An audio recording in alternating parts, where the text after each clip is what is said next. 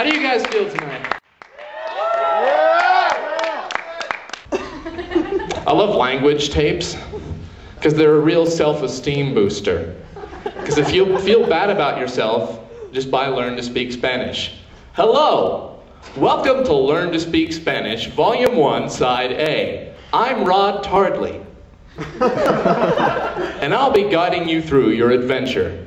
Let's begin with some simple questions. Where is the library?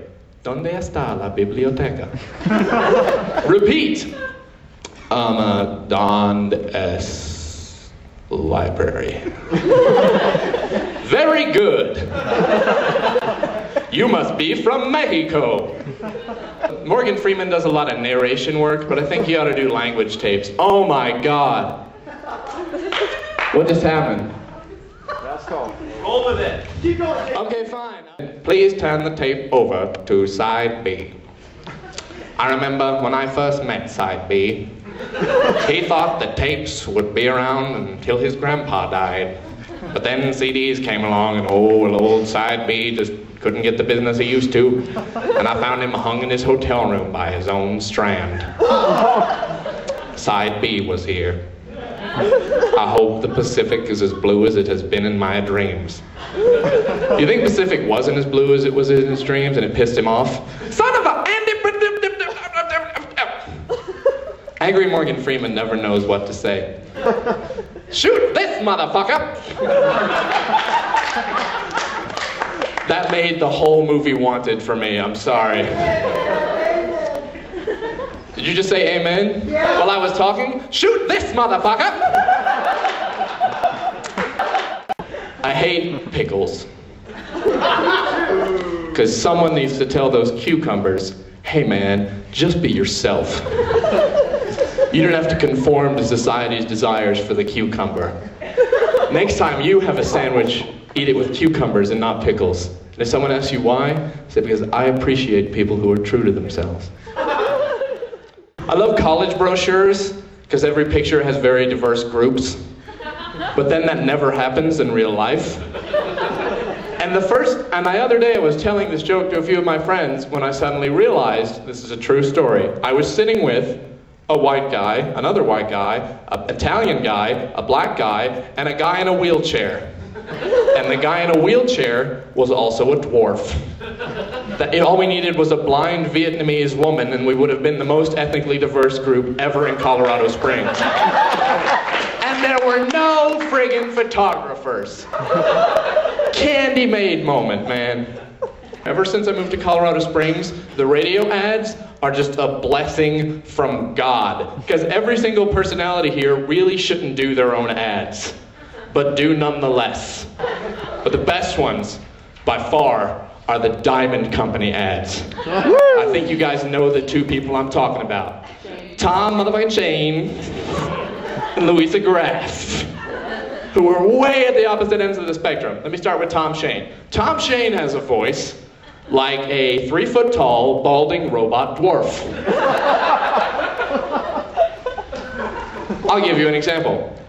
I'm Tom Shane. At the Shane Company has been in Colorado Springs for over 8 billion years.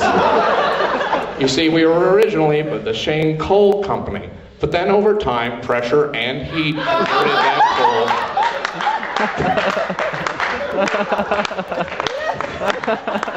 I'm so sorry, I just lost it. Into diamonds, which we may sell to you so you might love them like you would your own children. The Shane Company, your friend in the diamond business. Just take the Arapahoe Road exit and go 1/2 mile east.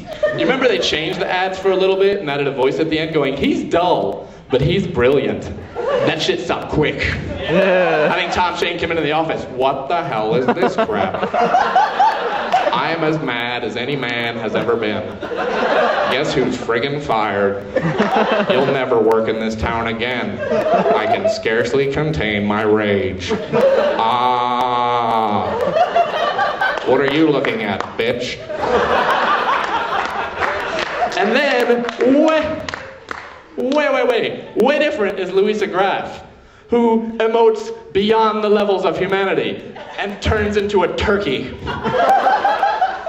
I'm I'm Louisa Graff. Here at Louisa Graff Diamonds and Jewelers, we have a commitment to make sure that every diamond is blah, blah, blah, blah, blah, blah, blah, blah. I like to imagine that Tom Shane and her have this elaborate gang war going on, like a Sopranos episode. Like, she killed his kid Sonny, so he burned down her house. So she had him put in a casket and thrown in a river. But then that night she comes to her house, and in the corner, she hears the sound of dripping water. Hello, Louisa. Someone should have told your men, you always check for a body. Like the way we check every diamond at Shane Company for any imperfections before we put it in a cotton box and then stick it in your hand. Your friend in the diamond business. I hate 99%. I hate when any product is 99% of something, because that last 1% is very mysterious. It's like a rat fell in the machine, and they're trying to cover it up. 99% cheese, 1% misc. Huh. I looked that up in the dictionary. I'm none too fond of misc. If someone gave me a sandwich like, here, you want to eat this? Oh, sure, what's in it? Miscellaneous. Is there turkey? In all probability, yeah.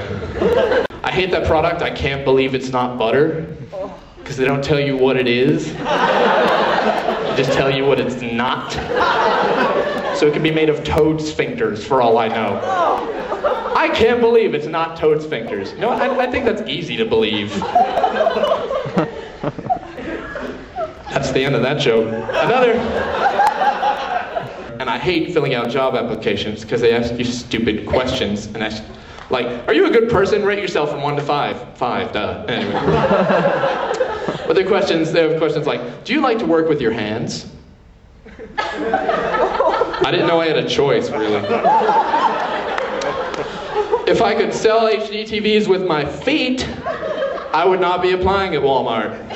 I would be applying at the circus in Japan. Because I feel like that's where circus would sell HD TVs.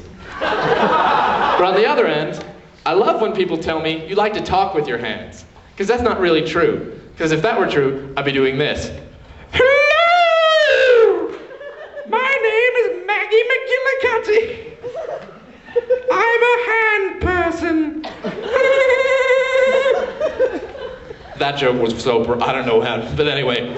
I hate when I'm watching TV and I see a guy do this. Because I don't know what that means. But I figured it out. What I do is I hit myself in the chest and then I tell you how many times I did it. I love you guys. Thank you very much. I'm Jacob Rice.